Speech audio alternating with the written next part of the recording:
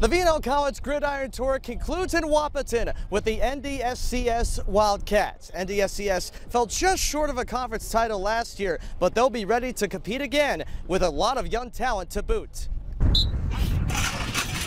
Wildcats on the prowl for a championship.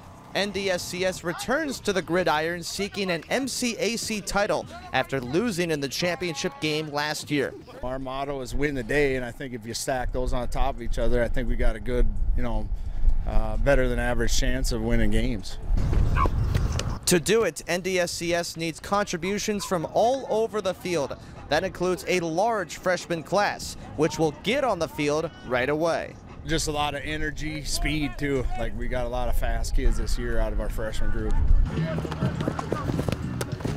I think a lot, they came in and showed like a lot of improvement through the weeks of fall camp. Like the first week, some of them didn't do that well, but then when you see them the second week, they stepped up. Along with the young guns, the Wildcats returned Junior College Division III All-American Trevion Carruthers, a huge piece to their title hopes, who's learning from the players he's teaching.